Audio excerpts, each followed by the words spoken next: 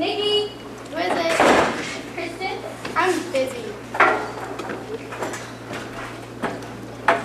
I want to apologize. Nikki? Look, I'm writing a letter to my best friend in Virginia. You're just gonna have to wait. That weird girl you met at camp? Yes, that girl I met at camp. She's your best friend? She always has been. Look, I'm sorry I threw my pen at you. You hit me in the eye. I didn't mean to. I have a mark. Please forgive me. Why would you do that? I was mad at you. You could have just told me. I did tell you. It was really mature.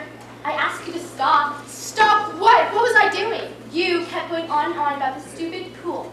I don't care if you know all the boys. I don't care if you're getting your pass. I don't care if you're getting a new suit. Oh, you're jealous. You got jealous when you tried to blind me. He barely hate you. Stop making such a big deal about it. You're jealous because my parents are earning my pool pass and yours aren't. My parents are renewing my pass because I'm moving. The house I'm moving into is a pool in the backyard. You're moving? I found out last night. My dad got a job in some stupid town in Connecticut. It's an hour away. You can't move. I have to. When? In a month? A month? You don't have to move. Your dad can drive to work. He can take his car. He has like 10 million cars. He hates driving. Who's going to walk to school with me every day? Who's going to walk with me? Who will I do my homework with after school? What about me? I have to find a new tennis partner for class. I do too, you know, Nikki. This is great. Just great. I'm never making friends with anyone ever again. I'll only end up having to say goodbye. I'm the one that has to move. I've lived here my whole life. I don't know how to start over. Just go. Let's just get it over with right now. You've been a great friend. I'll miss you. And maybe I'll see you someday before I die. Or maybe I won't. You won't. I'm going to make new friends. And this time, I'm going to find people who aren't selfish.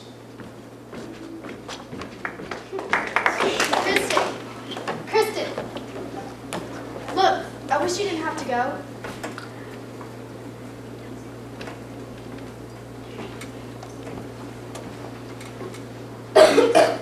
We're still being friends, right? You better. So, can I come swim in your pool sometime? You'll have to buy a pass.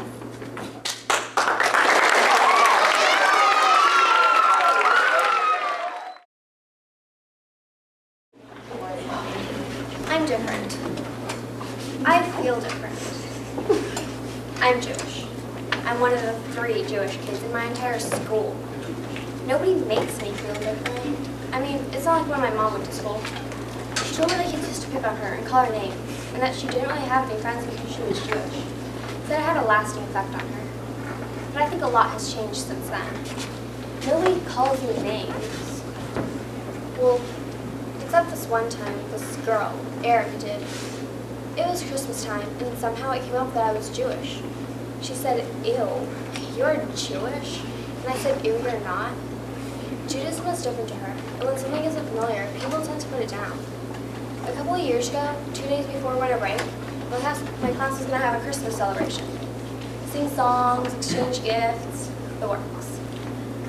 I lost control. I started yelling at the top of my lungs that I hated Christmas. Made a real scene. But it wasn't Christmas that I hated. It was being different. My teacher was real nice about it. She understood exactly how I felt. So the next day, my mom came in and told the whole class about Hanukkah and gave everyone dreidels, and we had a really great time. Everyone thought it was cool. But still, I felt different. I felt even more different than I did before. But you know what? I think everyone feels different in some way. Maybe the best way to look at it is that we're all individuals. I am me, and I have certain things that make me particular to who I am. My hair, my voice, the mole on my back, my religion. These are things that make me who I am, and the only choice I have is to be proud. If I go around thinking I'm different and being worried about it, I'm wondering what everyone else is thinking about me. Maybe they think I'm some sort of freak or something. I'm gonna be messed up. Right? Well, easier said than done. Maybe I'll always feel different. But maybe it's not such a bad thing after all. I shouldn't want to be like everyone else. And no one should want to be exactly like me. Okay, I'm different. I'm different and there's nothing I can do about it. I wouldn't have it any other way.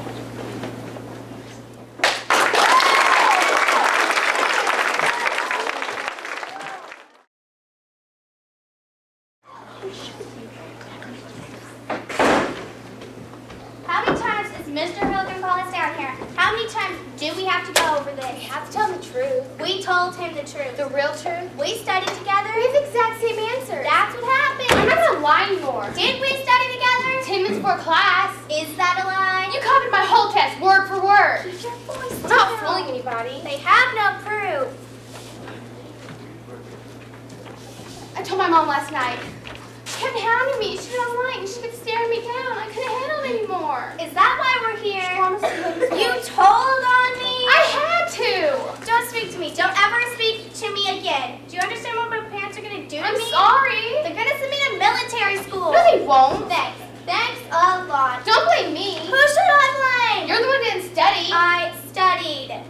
You told me yourself that you watched you for 5 hours the night before. You thought it was funny. I studied the next morning before school. Don't lie to me. What are you going to do? Tell on me? You're the one that's dragged me into this. I'm going to pay for your laziness, and stupidity. Honesty is the best policy. Do you think it is? No matter what the price. Is there a price? Then I'll tell about last week's math test when you wrote the formulas on your palm. Do you dare? Honesty is the best policy. Then I'll tell about you turning in your brother's research report on Greek mythology. You do that, and I'll tell about how you stole that badminton racket from Jim. From the 2nd grade. It's a serious offense. I'm sorry. I told on I don't you. care if you're sorry. You're the should be sorry. You dragged me into this. I'm going to say that you copied off of me. No, you didn't.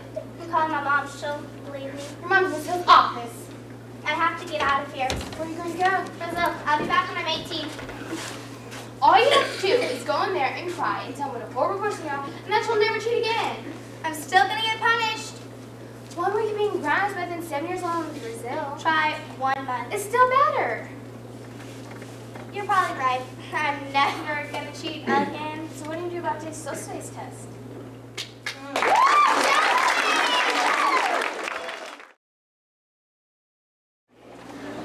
I don't get at least an A- on the science test, my parents are going to kill me. If I don't make the basketball team, my dad is going to murder me. The rest of our lives are going to be centered around school. Our lives are just full of excitement, one thrill after another. At least we didn't try to embarrass ourselves and try to get nominated for class president. Did you see Rachel begging everybody to nominate her? How pathetic.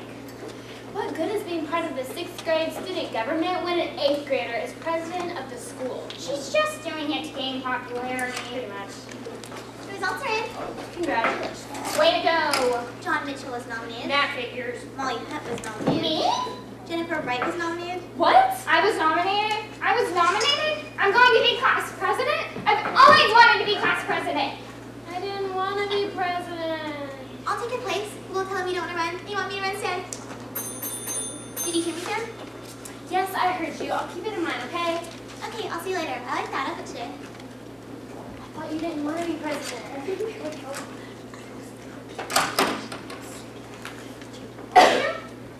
Not really, but I'll stay in, and I won't campaign at all, and you'll win.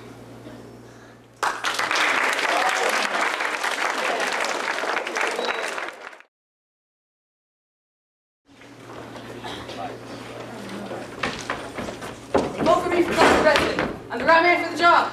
I'll fight for 6th grade rights. Are you gonna help me or what? What's your strategy? Personality. We want promises. I promised to fight for 6th grade rights. Not boring promises. I promised to dress you all for being lowly 6th graders. Are you gonna wipe out homework? Can't. How about no more tests? We have to have tests. I know, 15-minute naps in the morning and after lunch. They'd never allow that. These suckers don't know that. You can tell them anything and they believe it. Just watch. Hey, vote for John for class president on the school day, 30 minutes early. Really? Would I joke about something that serious? No, so you better vote for him. I will. It's that easy. You're lying. Do you want to be president? Do you want to be my campaign manager? No way. If I win, I'll let you be my vice president. I don't want to be vice president. No boring vice president. I'll buy you lunch for a month. 3 months. 2 months. And ice cream. 50-cent ice cream is no dollar ice creams. I want to say in all the executive decisions. You have to campaign for me. I promise.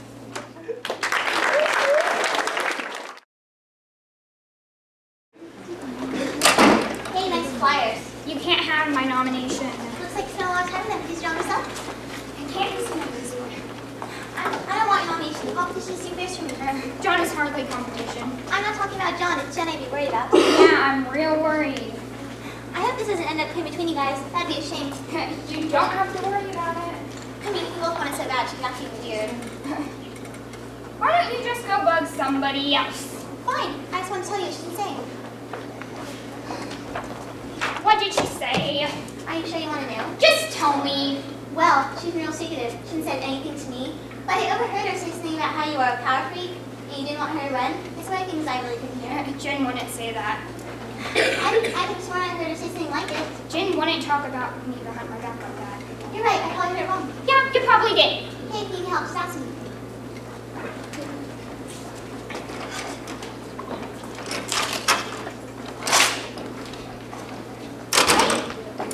Hi. How's your campaign going? You can't have my nomination. I don't want a nomination. Mom just 2 years for me. Good thing you don't have to worry about it. Not all the stuff you guys are saying about each other. What is John saying? I haven't heard him say anything. It's Molly that surprised me. What does she say about him? Nothing about him, you. Now, I couldn't understand exactly what she said. I think she knew I was trying to listen. But it was something about how she couldn't understand why you got nominated, that you barely have any friends, and that nobody's going to vote for you. Stuff like that. She wouldn't say that. I could have sworn I heard her say something like it. Well, you heard wrong. I think so.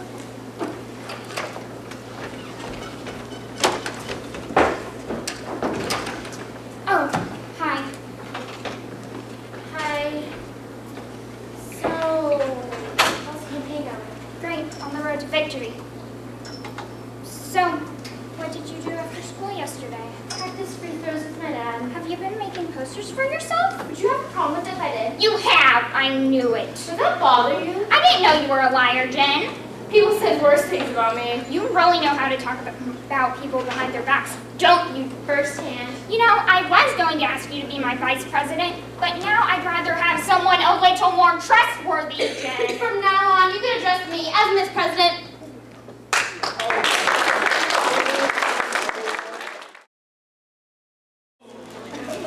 How was your lunch? You know what I'm telling? You'd rather have cheeseburger, fries, and a Coke, wouldn't you? If I'm like your president, I'd make McDonald's for lunch every day. You can do that? Would it make you happy? Of course. It's done. Save these for later. There's no way the school board will let that happen. It goes against the health community program they started last year. My mom's on the board.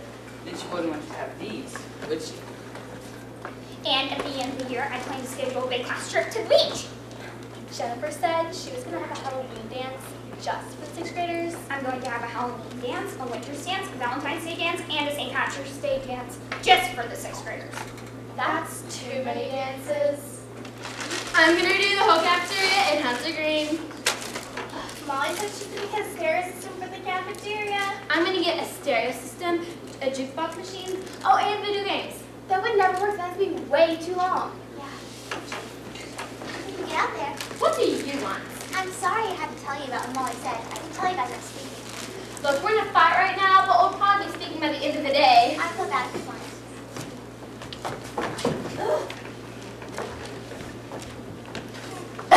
So, what did she say? Your five's looking at the first grade, Junior. Look at those shoes she's wearing. She is such a nerd. She said you had bad breath. Tell her to start using deodorant!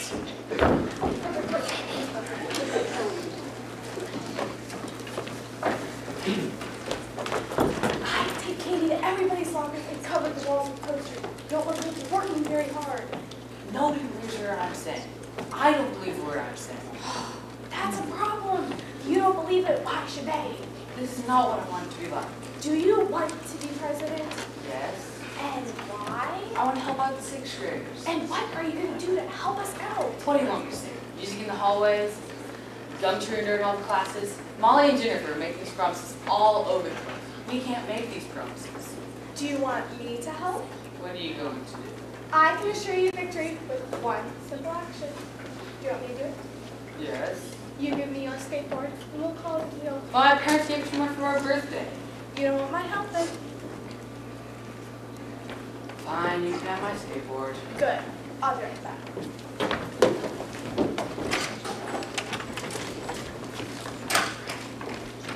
So, what'd you say about me? When? Just now. She said you pick your nose. Ladies And gentlemen, I've just come from the principal's office. He has approved a proposal made by our presidential candidate, John Mitchell, that would make it possible for each student to be excused from one class every week. I hold in my hand a prototype of the Mitchell voucher. This voucher would allow every student to be excused from one class every week of his or her choice for the rest of the year. Sounds too good to be true? Yeah. Well, here's the catch. In exchange for your missed class, you'll be asked to serve on the recycling team. Doesn't that sound reasonable? No. Under the same plan, we could have that class period as free time. Instead, we could move recycling time to before school. It might be inconvenient for you to go to school early and neglect your morning routines. But for those of us that shower, it's an inconvenience. That's a funny thing to say, coming from someone who wants her bed.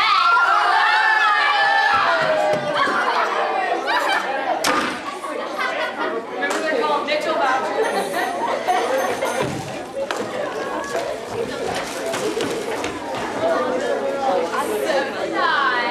Yeah, but we just did.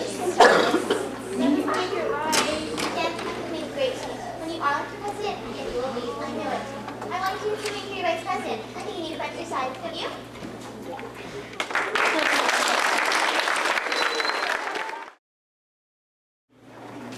While my opponents have made bold promises and resorted to name calling, mudslinging, my parents told me is the proper name for it, under the circumstances, I've remained faithful to the democratic process and something called pride.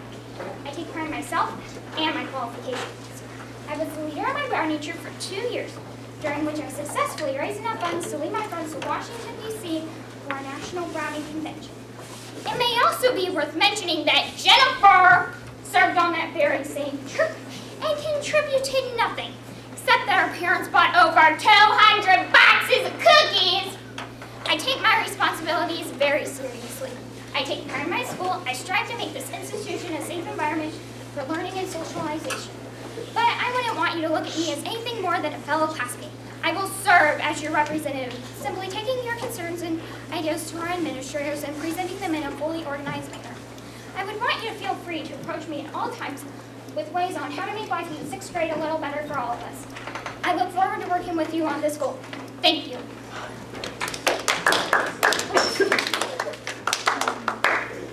Since my parents didn't write my speech for me, I'm going to use my own words. I would like to be your president. I think I would be good at listening to your ideas and coming up with my own ideas as well. Better than Molly, anyway. The only ideas that she'll come up with are ways to benefit herself. And she probably couldn't come up with anything good. But I agree with Molly. I think social skills are important too. In the way I see it, none of us have shown that we have admirable skills. But I can only speak for myself. I'm not proud of the way I have acted. Therefore, I'm withdrawing from the election. Yes! I'm withdrawing from the election as... Oh my God! Yes! Excuse me, people, quiet down. I'm proud to be your president. As of yet, I've not picked